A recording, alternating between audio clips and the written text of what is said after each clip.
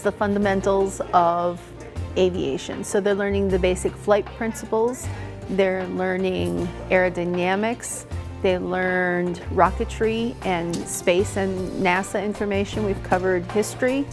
They'll learn about weather and how airports are designed and laid out so that they can go on to the advanced aviation class, which will give them more insight into drones, flight and mechanics of airplanes and aircraft, so that eventually they can go on to other endeavors, which could include flight school or aircraft mechanics or air traffic control. Interest-wise, it's definitely an interesting thing to get into. You got to learn before you can just hop in, you know. We did rockets, and like I said, we built up the rockets and then we launched them outside. But we also did a paper airplane competition, so to speak.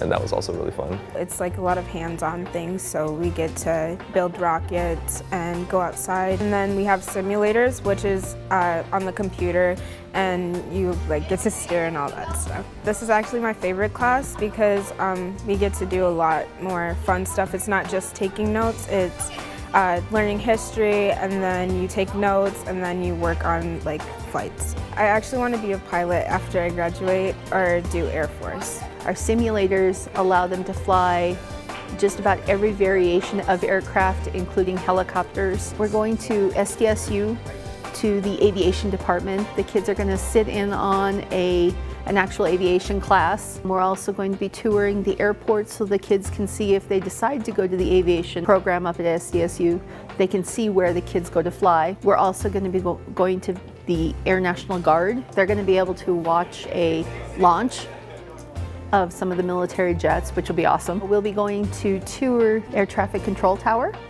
so that they can see the pressure situation of being in air traffic control. We'll be checking out some of the private companies so that they can see that it's not just the big airlines. There are smaller places that you can fly for. You can fly corporate air, or there's also the health side of it. So we'll be touring some of those places as well. It's definitely a change up to a normal school day, and really fun experience.